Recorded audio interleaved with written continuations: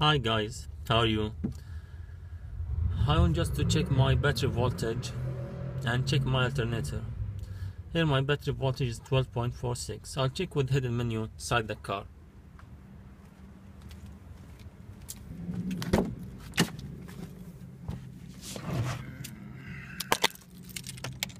Switch on the car.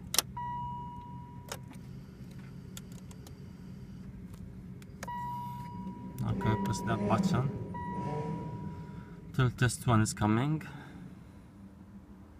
1, 2, 3, 4, 5, 6, 7, 8, 9, 10, 11, 12, 13, 14, 15, 16, 17, 18, 19. On off. I'll choose off.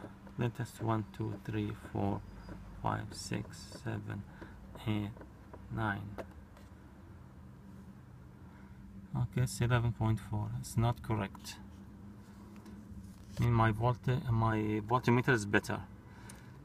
Anyway, let's start the car.